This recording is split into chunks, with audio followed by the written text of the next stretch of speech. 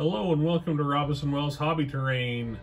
The poll results are in for what you guys wanted to see me do next, and the vote was overwhelmingly in favor of Warhammer 40k Terrain. This is not surprising, as 40k is the most popular game I paint minis for, so more people have an attachment to it. I just need to figure out how to do it justice. What I do have is an ever-expanding Space Marines army that is in need of some good screen time. Now these are a mix of models, some of which I painted 2 years ago and some of which I painted this week. I had honestly written them off as a bunch of Space Marines that I had in a box that maybe I'll sell on eBay one day, but the more I got them out and looked at them, the more I remembered why I liked them.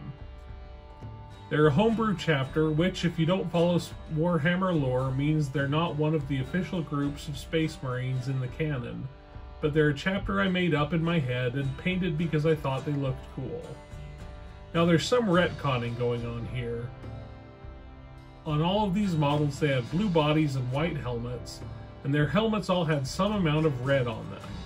At the time I painted them a year and a half ago, I viewed that as just an aesthetic choice, but as I look at them now, I want to have some story-driven reason for the white and red helmets.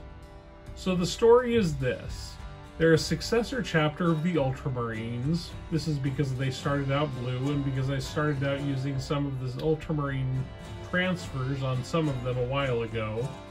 They're a chapter called the Bloody Skulls, which the white helmet representing the skull and the red representing the blood. Different units have different patterns of blood on their helmets. Intercessors have the straight mohawk. Reavers have everything but their skull masks. Eradicators have a sort of three-pronged mohawk, and all of the commanders have a single streak of blood dripping down the center of the skull. The Blade Guard, because they're all grizzled veterans, all have a streak of blood, and the Blade Guard captain, the leader of the entire group, has 3 streaks of blood. The only variation from this blue and white and red scheme started with the chaplain, who I painted in black, as a chaplain should be. But I liked the way he looked so much, and I had this whole squad of assault intercessors who were unpainted, so they quickly became his retinue. Black armor with a white helmet of a regular intercessor, but with a blue pauldron on one side to indicate their traditional blue armor, and a red X on the other pauldron, because hey, if I'm making my own chapter and never playing the game and ignoring the rules, then why can't my assault intercessors look like Blood Angels Death Company?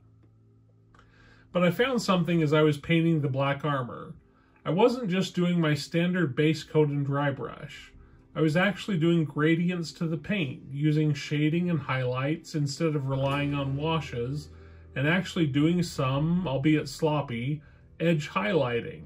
I liked it. I liked it a lot. So when I had this Devastator to assemble and paint, I decided to do him in black as well, making him a part of the retinue of this chaplain who is quickly gaining quite a following in my army.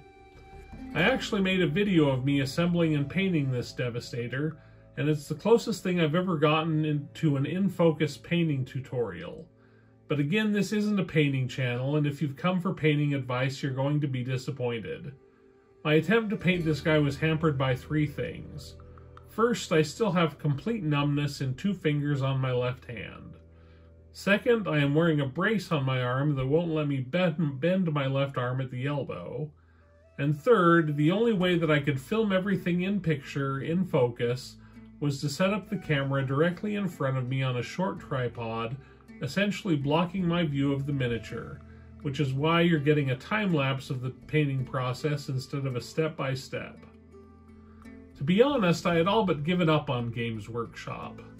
Back when I painted my last Sister of Battle in the spring of 2020, I packed them all up, sold most of them on eBay, and was just left with this Space Marine army.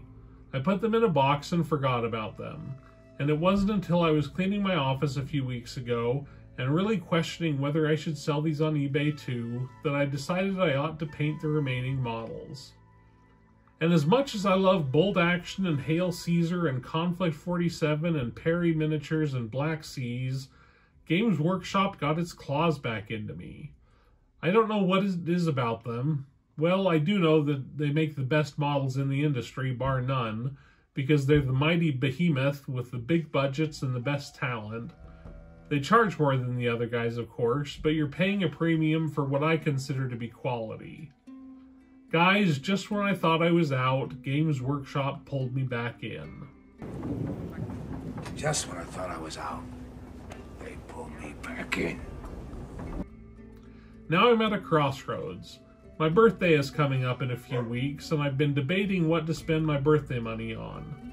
Birthday money plus Patreon plus Buy Me a Coffee is enough to get me a full Bolt Action starter army. Or it's enough to get me a couple boxes of Games Workshop minis, or, dare I say, one single large-scale miniature. Man, I want to paint Mortarion. The thing is, I've kind of caught the painting bug.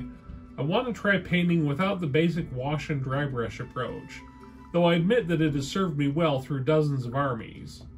I want to paint something that can be a centerpiece, something that I won't just knock out in the weekend, but will spend many weekends getting better and better, trying new techniques and improving my skills. Here's where I stand.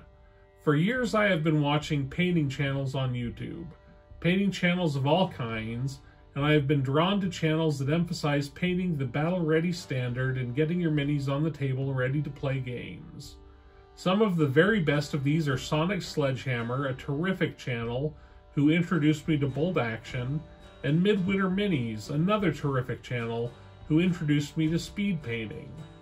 And yes, I have watched the other channels that are out there with interests, channels like Squidmar and Miniac and Ninjon, but their skill level has always been so much higher than mine that I dismiss them as wasting their time. Why spend so much time on a bust when you could have painted an entire Start Collecting box in half the time? Their painting advice never made much of an impact on me, and I never even really attempted it. But I think that's all going to change. I finally decided that I want to get better at painting miniatures. Unless you think this is going to turn into a painting channel, it's not.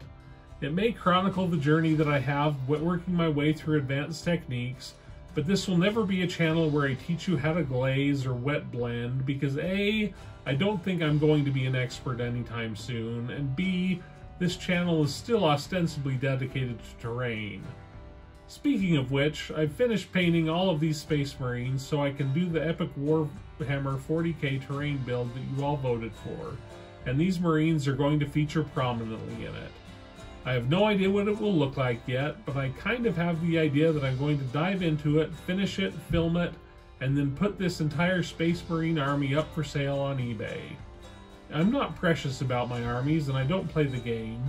I think that I will be happier converting the well-painted army into cash that I can then convert into new models to paint and continue in my hobbying journey. Thanks for watching to the end of this video. If you have ideas about what model I should spend my birthday money on to try my painting skills on, drop a comment below. And if you'd like to contribute to that birthday fund, you can either become one of my very awesome patrons, whose names are right here, or you can drop a one-time tip in the jar at Buy Me a Coffee. I really appreciate all the people like you who keep me stocked in paints and models, and I appreciate it more than you know. In the meantime, stay safe, wear your masks, get your vaccination as soon as you can, and take care of each other. I'll see you next week.